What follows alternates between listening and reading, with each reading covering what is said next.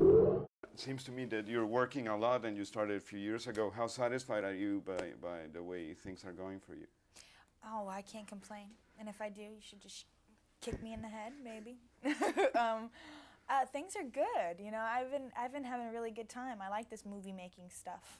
It's a lot of good fun. Good all American Christian fun. Tell me about Mary a little. There are all these guys obsessed about her. And what's her reaction to this obsession? I think she deals very well with all these 4 or 5 crazy guys obsessed with her. Well, because she doesn't know what's going on around her, because she's just completely oblivious to sort of what's happening.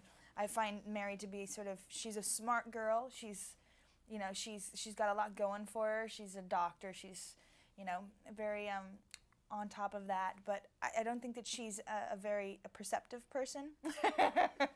So she kind of misses everything that's going on around her when it comes to, behavior as it is, because I think that comes from her having, her brother being being mentally disabled and his behavior being erratic, and the people that she spent her time around sort of having that ability, that she just sort of is accepting of people.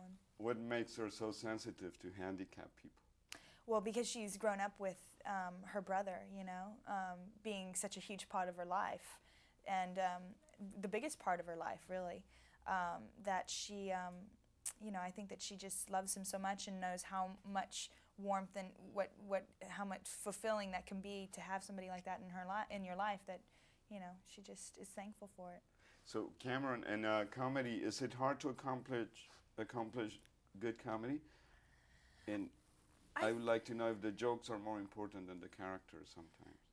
Well, see, that's the line that's hard. That's the tightrope that you walk.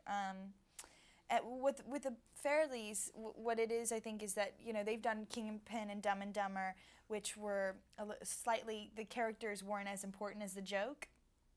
And I knew coming into this film, they wanted to have characters that were important to the people, to the audience.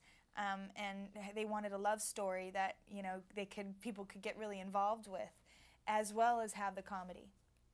So that was sort of the goal of this film, and so that was sort of my responsibility, and Ben's and Matt's and everybody's, to sort of keep these characters real, as real people that people cared about, and also deliver the jokes, the funnies.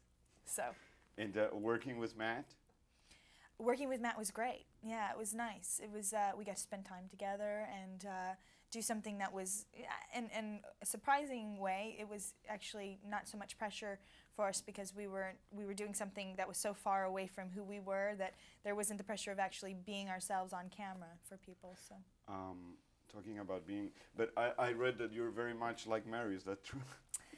Well, I mean, that's a rumor that's going around, but you can't really believe everything you read. No, I think that, I don't know, I mean, she certainly looks a whole lot like me, which is, I'm starting to wonder, But I'd have to say, I don't know, I think we share some of the same qualities. Yeah, she's great. I would like to know, considering that I know you went to Europe with Matt, and then all the paparazzis were following you around, how hard is it to preserve your privacy, being on the public eye? And if you can tell us, what do you have to do to be able to? Well, it's a difficult thing. I mean, that's something that you just sort of find your footing with as you go along. I mean, who knows how to handle it, really. I mean, it's not something that you ever really, you don't go through life going through training for it, It's just one day it's not there and the next day it is. And so you just sort of find your way as you go along and try to figure out what feels comfortable to you and make it work that way in your life.